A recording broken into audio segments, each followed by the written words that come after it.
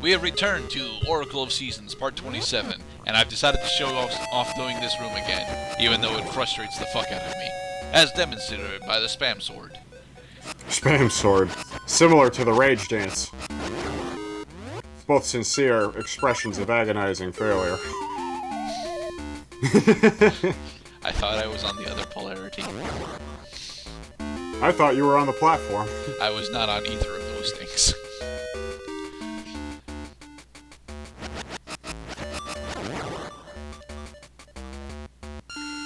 I think I finally realized what's so pleasant about Lick's sprite when he's looking south is that, like, his one hand is held in front of him and the other hand is at his side, so it's either he's about to break into a run or break into song. Right. It's like, no! Yes, use that as your checkpoint. Yep. That's a great idea, actually. Because now, if you fall into one of these bullshit fits, you start that much closer. Yay. And yes, you are required to have the rock escape to do that. You cannot do it otherwise. I dislike these enemies. These enemies suck. They want you to use the magnet gloves, but they stand still long enough you can hit them while they're not moving. So stupid. So the whole dungeon is just stupid. Move it up a couple of spaces. Clank. Move it up one more space. More concussions. Yay! So now we're back in here. Uh-huh. Way.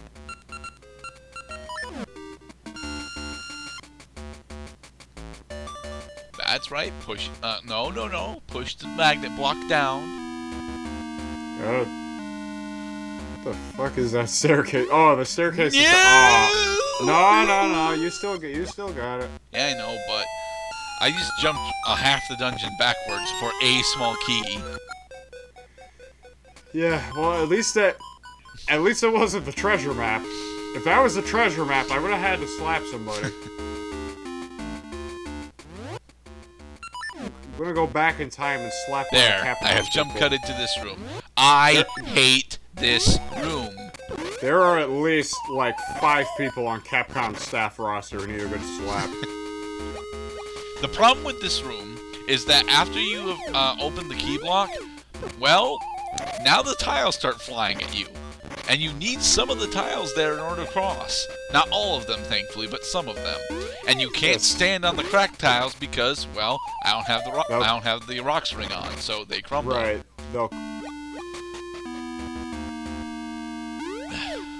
Once again, urgency. What the shit? And you have to do this right in one take. If I had the rocks ring, this would actually be much simpler. But I don't have it on me right now. Yeah. My God. I actually forgot about this room. I can't believe I forgot this room. This is the most bullshit room in this dungeon. Well, I hope we've made it perfectly clear right now that, you know, 75% of this dungeon is composed of bullshit. Yes, 75% of it. This is a good 30% of that 75%. Especially because you can't heal once you're down here. That's right, you gotta use the enemy drops. But the enemy drops are inconsistent as hell. Oh boy. Yep, I purposely threw myself into a pit for a game over. Let's try this one more time.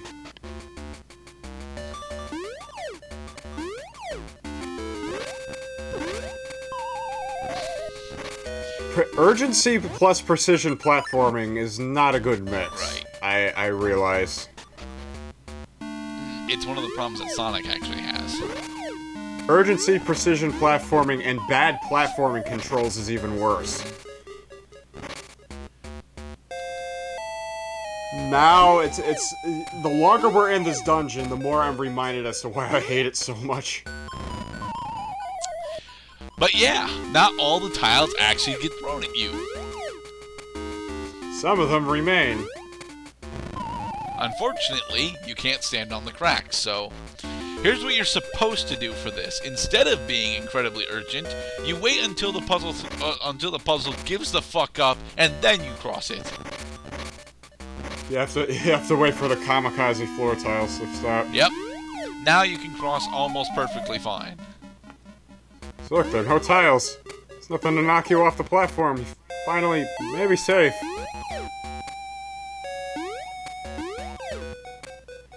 Ugh. Goddamn gap 2. Why can't everything just be a 3 jump? Make things so much easier. Alright, there we go. That's how you solve that. You wait. Thank God for room-by-room checkpoints. Look, Moldorms. Boom. Die. All of you must die. Why does it take more than one bomb to kill a Moldorm? I think bombs only do like 1 unit of damage. No, bombs do like 2 or 3 points of damage. Ah. 4. 3. 2. He's just on the other side of the screen now. He does not care. Moldorm does not care. Moldorm knows no fear. Oh, look, more bullshit. Really? I'm so shocked. This is becoming laughably poor how this dungeon is just goddamn frustrating. Uh-huh. And because I was unable to kill the Moldorm while I was up here with bombs, I have to go down there now. All of those tiles can break. Well, yeah, but you have to... Did you just... Oh, I thought you just trapped the Moldorm for a second. Ah. The Moldorm is actually immune to breaking tiles. He bounces off of them. Goddamn Moldorm. Get over here. Get over here, I say. You're not Scorpion Demon. You're not even a Scorpion Demon. Goddamn Moldorms. Thank you for the clue, game. It was very helpful. Not.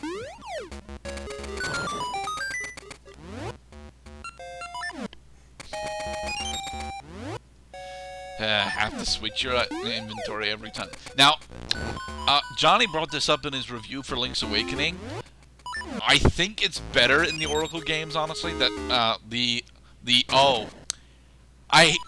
Cloud and I both hate this mini boss, but yeah, this mini boss is pretty painful. Hey, painful because watch.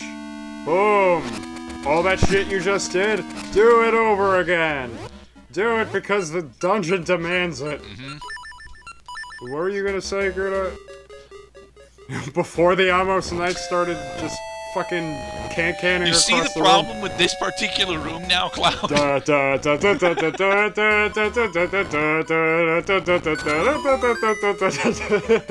Yes, I left that in there because literally all the Amos Knights except the last one that I checked were hostile.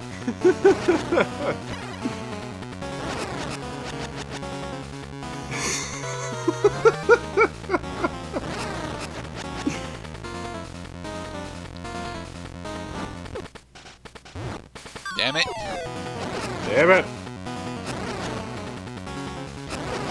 Thankfully, if you can intercept the ghosts before they actually blow out the candles, they will not actually blow out the braziers. But these guys have a lot of health. Not really, but you have to keep an eye on both of them, and that's the real problem.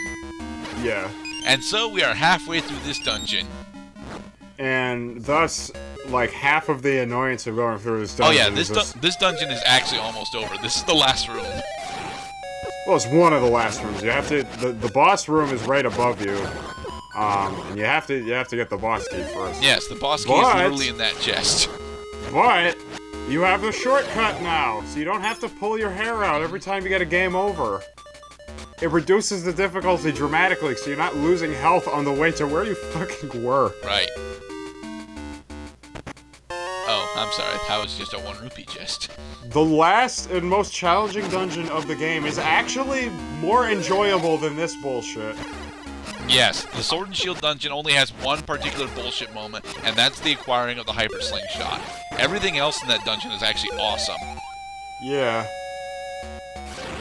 And it feels reasonably challenging, as opposed to this, where it's like, we're just gonna throw a bunch of Wizrobes at you. Fuck you too! Fuck you, Wizrobes!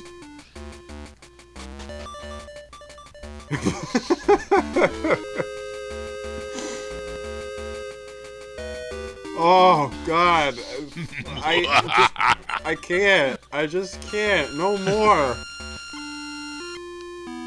So you know that God. that technique that you've only just kind of started using? Yeah, perfect it. Perfect it. Embrace it. Immerse yourself in the skill. Don't ever let go. Because if you do, you will die. Hope you like the sound of the magnet gloves being deployed way longer than you like it to, by the way. Yeah. So I'm like, no, fuck this, just Rockscape. Three's good do, you can too. That's the way out. Or it's okay. Or right, because if you push that one, you wouldn't have been able to escape.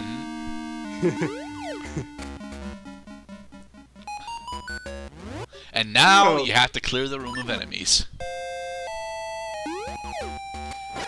Fuck this dungeon. I am so sick of looking at pits. And that's really the only thing in this dungeon that provides any significant challenge. The fact that there's bottomless pits fucking everywhere. Yeah. It's like Castlevania with knockback. It's like eventually you get to the point where, like I have right now, the sight of pits just automatically causes pain because of the frequent associations this dungeon has made.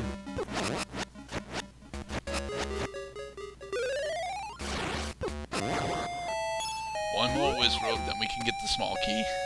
Where is he? There he is. He's dead. Yay. Alright then. Now no, we do not clear the dungeon in this part, sadly, but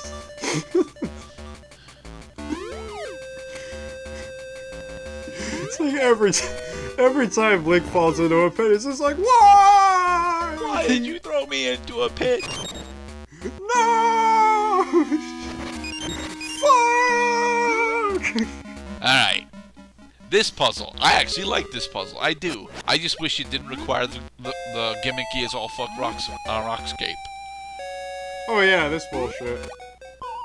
Nope. You already fucked up. Yep, you've already fucked it up. However, I still really enjoy this puzzle. This puzzle is awesome. Yeah, this puzzle does require just a little creativity. That's wrong, says the game.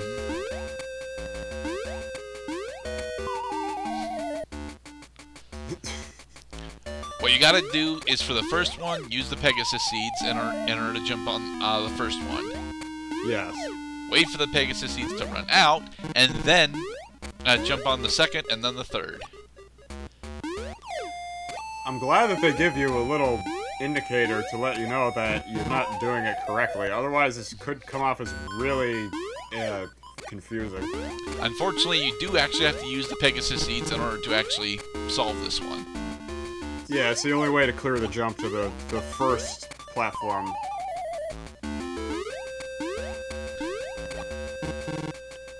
I wish you could solve it in 3-2-1 fashion. That would be nice. Hey, look. 2, 3, 1. 23 is number 1. Aren't you glad I told you that? Yuck, yuck, yuck.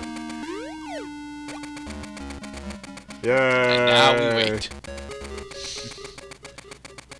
This is almost a victory dance.